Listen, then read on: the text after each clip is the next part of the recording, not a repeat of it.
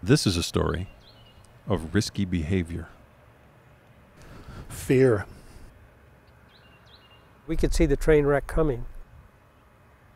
If you have only 1 or 2 or 3 buyers for your product, then you're very likely to face a situation where these buyers are able to exercise market power over you, and your price is going to be bid down relative to what it's worth.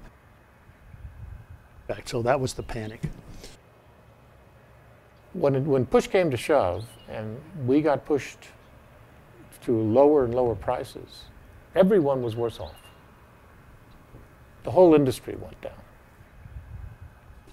Well, I never thought about myself as an evil genius, but maybe I am. I don't know.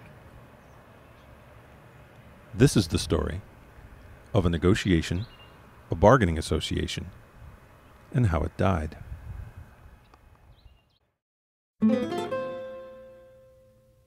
Terry Barton was the manager of the California Pear Growers Association when what's about to happen in this documentary actually happened. Terry was the first to realize that the story of what happened to the pear growers would be valuable to growers in any commodity who are trying to make up their minds. We were so impressed with the presentation that he's been giving to grower groups that we decided to make it into a movie. But I haven't mentioned the worst part of the offer yet. They gave us an ultimatum. If we didn't like their offer, they'd send a letter to all the non-members saying they would accept contracts on a first-come, first-served basis until their needs were met. Well, what'll help you understand this a little better is the CEO of Signature Fruit was actually my predecessor at the Pear Growers, so he knew all the weak spots in our rules. Our bylaws allow growers to resign by the end of December. So Signature's offer was made in early December. And they wanted to send out this letter to the non-members in January. This meant that if someone wanted a home at Signature Fruit, he had to resign from the association. Growers were afraid. They were afraid to stick together. They were afraid to anger the processor. And as I said, they were afraid they would ultimately lose the home for their fruit. So during December, a number of the frightened growers resigned from the association. So this now meant there were enough non-members to supply most of Signature's needs. This seriously weakened our bargaining power, and Signature was able to take advantage of it. Well, just after that, without notice, Signature reneged on their process. They sent out the ultimatum letter anyway to non-members, and we were in for it. They quickly called the non-members and told them, well, you have to sign now or the tonnage will go to somebody else. In addition, there might be more volume available to you because some other people, particularly the association, may not sign up. This meant that the association, if we didn't sign, well, the contract was up to 5 years. So by this time, so there would be no contracts for the association member for 5 years. Well, the non-members panicked, and they took this 5-year price for roughly $198 a ton. That's $20 a ton, or about 10% less than what Del Monte had already accepted, and $37 a ton, or about 16% less than the previous year. This was a loss of about $7 million, and it would last for 5 years. So you're looking at somewhere around $35 million in our industry. Well, naturally, the board and the grower members panicked. They feared doing anything would jeopardize their ability to get a home. And so basically the board capitulated, Signature won, and in addition to that, we had to drop Del Monte's price to the same as Signature, so we lost another several million dollars. They made the offer to all of the large growers, especially those that weren't involved in the association. And then they turned to the association and said, and we'll sign up association members as well if you agree to these terms. So we were basically over a barrel. And one day, Signature Fruit went into some of the major growers that had packing sheds and offered them a price, take it or leave it, and if they turned it down, they'd go to the next guy down the road. And it broke the price that year. And it broke the back of the bargaining association. You could take this deal either at 2 years or at 5 years. So since we were collapsing here, I said, well, let's do the 2-year deal, re-solidify ourselves, get together, get everybody together when they realize what a bad deal it is, and then negotiate from strength. And everyone said, that's a great idea, Bob. Let's do that. I think you're right. So then when it came time to sign the contracts, I found out I was the only one that signed for the 2 years. Really? Wow. Everybody else had signed for 5 years. I was the single grower who had signed for 2 years. And it isn't so much that that really bothers me, is why didn't they call me up and say, hey, we're all going to go for 5 years. You should go for 5 years too, because otherwise you're going to be out of the market. But nobody did. It's just and these were friends.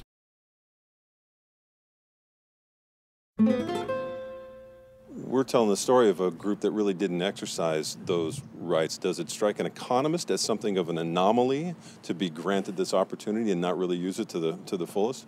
Well, probably it does. And I've talked to people outside of agriculture who don't understand that those types of protections are in place, and they do think, well, wow, there's a great opportunity. And certainly it's probably true over the history of the Act that farmers have not taken advantage of it the way that they could have and should have.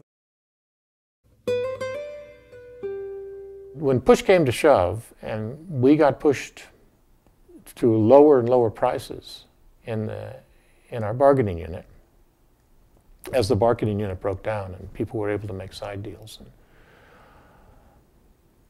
The net effect of that was that everyone was worse off. The whole industry went down.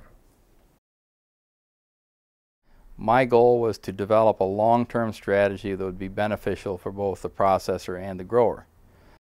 How well did the negotiation move along? It moved well. I don't remember it being a problem. I really don't remember anything being that negative about the whole process. There was a letter to growers that has been described as the ultimatum letter.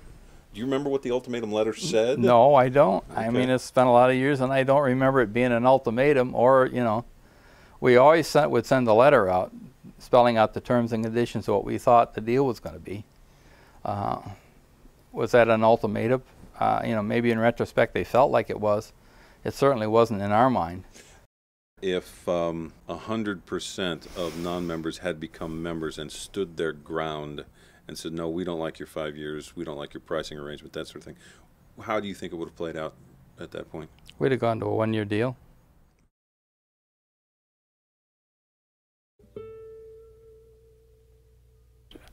Every time the people that have leased our pears come out to talk about the pears or whatever else, they say, you are so lucky you got out of this business when you did, because it's only gotten worse. Another result of this, and sad result, is that many growers had gone bankrupt and they had either removed or abandoned their orchards. And in retrospect, a lot of this was unnecessary. I guess the major weakness we had in these negotiations, weaknesses, I guess, would be that not everybody was a member of the association. And even those that were members didn't always stick together on this because they put their own interests a little bit ahead. Would you have, with all your experience on both sides, would you have a message to non-members about the impact it has of them being outside on negotiations? Well, sure. They're what we call free riders, and they think it's smart. And for a short-term basis it is, but ultimately for the industry it's not. If they want a stronger industry, if they want a stronger commodity program with a better long-term venue for their future production, for their next generation of kids who are going to become farmers, then being a free rider is putting it all more at risk. Whatever you end up doing, you have to compromise in order to stay together. Because if you only put your interests first, then you can't have a unified face. And believe me, it's very obvious when you don't to your opponents. If you're in a negotiation and you are weak because people are not willing to stay together, it becomes obvious to the people you're negotiating with. And hopefully the people will remember the history of what happened and get more people involved and be more cohesive.